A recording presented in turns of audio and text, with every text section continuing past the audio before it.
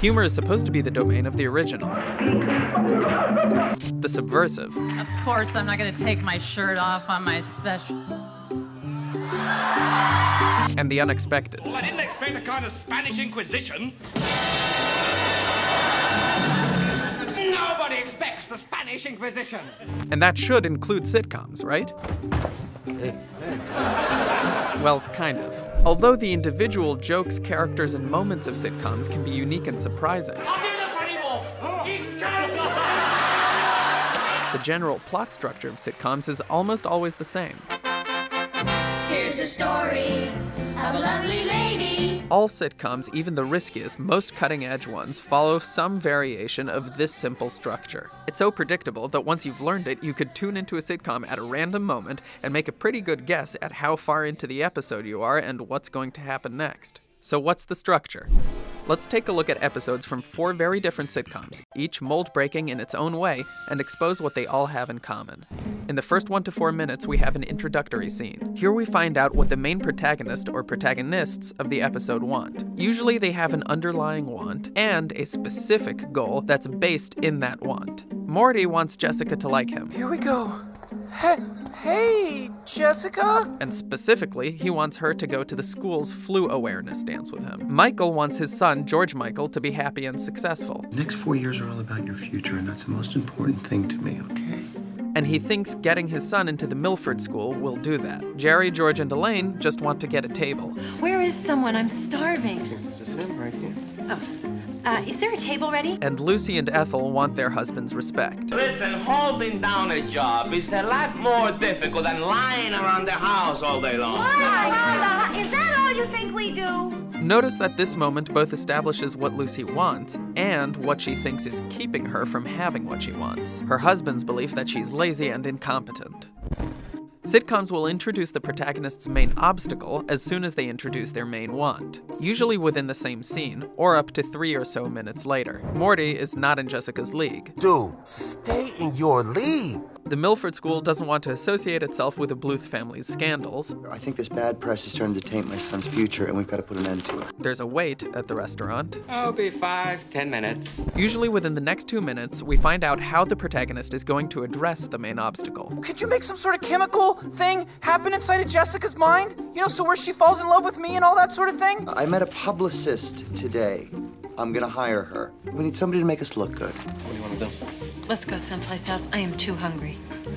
We might as well just stay here. We haven't got that much time if we're going to make the movie. We'll change places. We'll get jobs and you take care of the house for a week, okay? Now, we're an average of 5 minutes into the episode. We've introduced the protagonist's main want, the obstacle standing between them and what they want, and their plan to overcome that obstacle. It's time for the middle section of the sitcom, where we see the protagonist put the plan that they stated into motion, run into a minor obstacle that thwarts or complicates their plan, and then come up with a new plan. Lather, rinse, repeat. First, the original plan. Morty uses the potion, and it seems to work. I love you, Morty.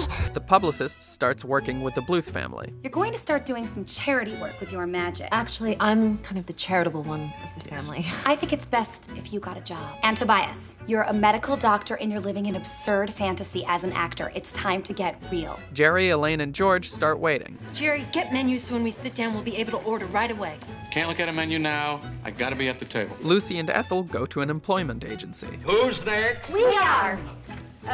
We're together. Now it's time to run into the first sub-obstacle that throws off the plan. The potion spreads with Jessica's flu, and soon everybody falls in love with Morty. Let me go! I love you, Morty! Michael is worried that his son won't be able to handle seeing his dad going out with the publicist. This might be moving a little bit too fast for him.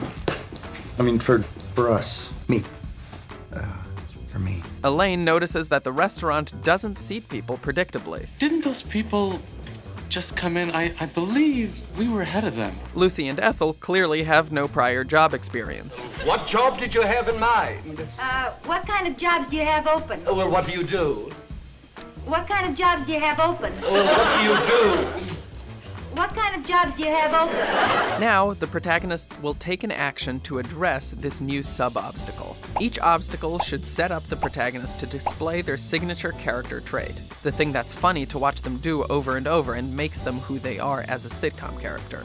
It's often a character flaw as well as something that endears us to them. Characters may have more than one, but usually there's a dominant trait. Rick wields his scientific genius irresponsibly, without regard for collateral damage or humanity in general. Here's his plan to fix the first sub-problem. It's gonna be fine, Morty, relax. I whipped up an antidote. This directly results in a second obstacle. Okay, well, sometimes science is more art than science, Morty. Which he addresses with the same stubborn character flaw. This right here is gonna do the trick, baby. In Seinfeld, the protagonists are relentlessly preoccupied with the minutiae of everyday life. I believe we were ahead of them. Yeah. What's your name? Seinfeld?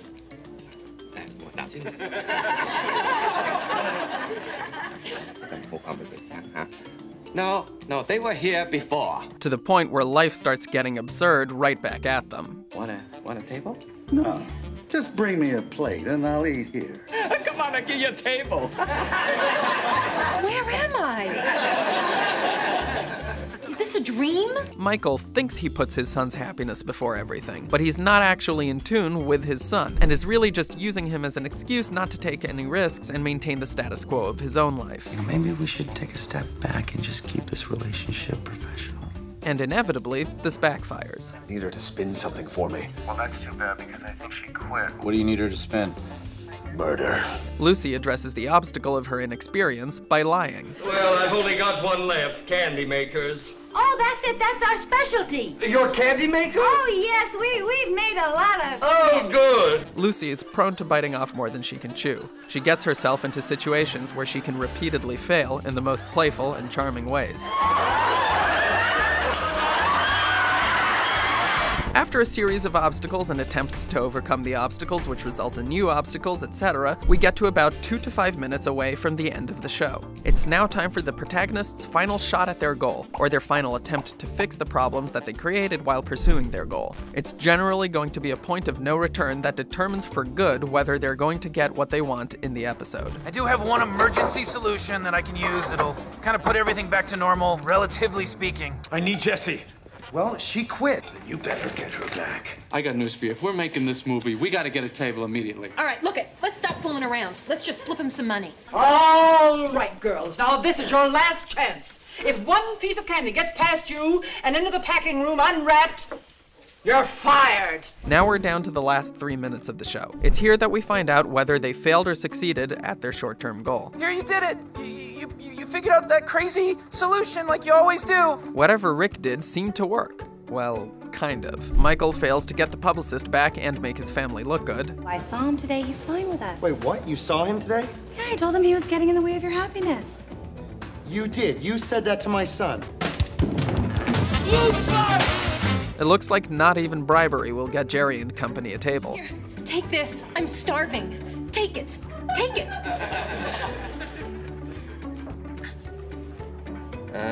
Denison 4? And it looks like Lucy and Ethel will never hack it in the job world. I think we're fighting a losing game. And now, just a minute from the end of the show, we see how this success or failure will affect the protagonist in the long term. Usually, this is a chance to show how everything goes back to normal, so that the next episode can start with a blank slate. Michael fails to achieve his short-term goal of getting his son into the Milford School. Well, it looks like you won't be getting into this school. Are you disappointed? Well, are you disappointed? But he may have taken a step towards understanding his son better.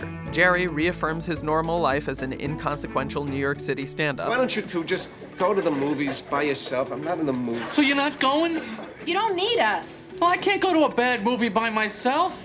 What, am I gonna make sarcastic remarks to strangers? Ethel and Lucy fail at their jobs, but they win their husbands' respect. Because while they were failing at their jobs, their husbands were failing at housework.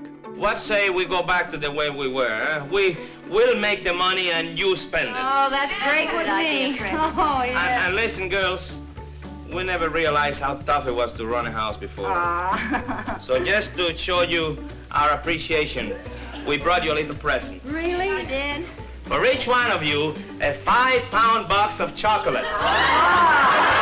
And the Rick and Morty episode ends with a montage showing how killing an alternate timeline version of himself will probably scar Morty forever. So on the one hand, since they're in an alternate universe where Rick didn't destroy humanity, everything is kind of back to normal. But on the other hand, the show will from now on take place in an alternate universe. And Morty killed himself. Kind of. So let's review. 1. Introduce the protagonist's main goal. 2. Introduce the main obstacle to that goal. 3. The protagonist comes up with a plan to overcome the obstacle. 4. Now we're about 5 minutes into the show. From here until about 15 minutes in, we have a series of scenes where the protagonist tries to overcome an obstacle which then gets replaced with another obstacle. 5. The protagonist gives their goal, or fixing the obstacles, a final shot. 6. Success or failure.